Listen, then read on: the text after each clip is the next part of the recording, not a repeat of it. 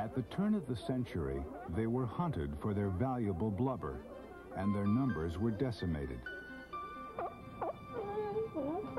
Now, protected by law, California sea lions have come back with a vengeance. Today, they're making themselves right at home in some unexpected places, to the delight of some, and the exasperation of others. Come on, guys.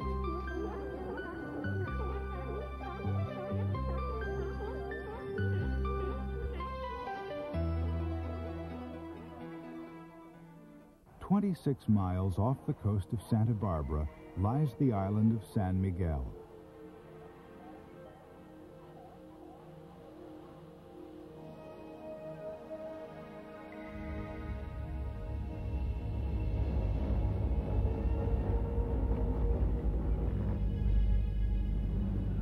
Dr. Bob DeLong, a biologist with the National Marine Fisheries Service, has been studying seal colonies here for the past 20 years.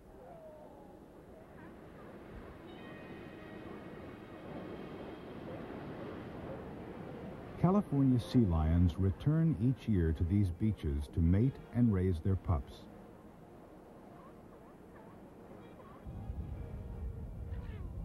San Miguel is home to more than half of all sea lions in U.S. waters.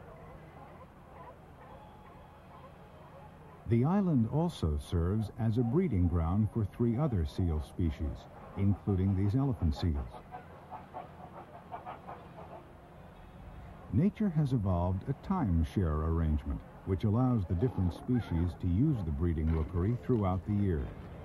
What it tells us is that this is precious habitat, that they utilize it extremely efficiently, with elephant seals breeding in the wintertime and sea lions and fur seals and harbor seals in the summertime. Each summer, when it's the sea lions' turn, the males come home from their northern migrations and prepare to fight for territory on the small island. Only the strongest and most dominant males will find mates here, so competition is fierce.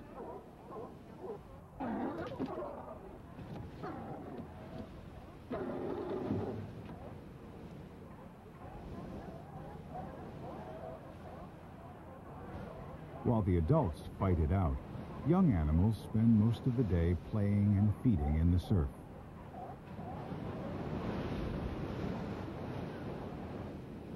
Sea lions crowd the beaches now, but this has not always been the case.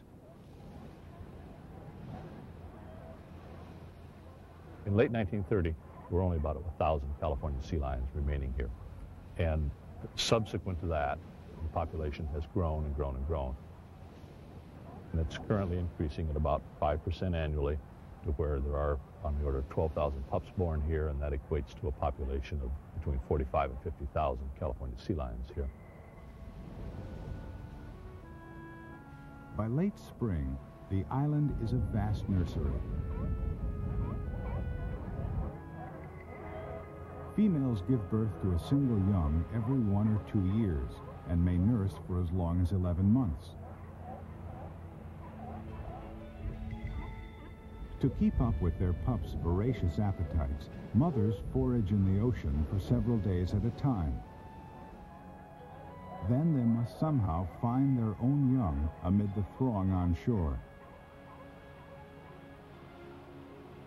Biologists believe that a female recognizes her pup by its smell and by the unique sound of its cry.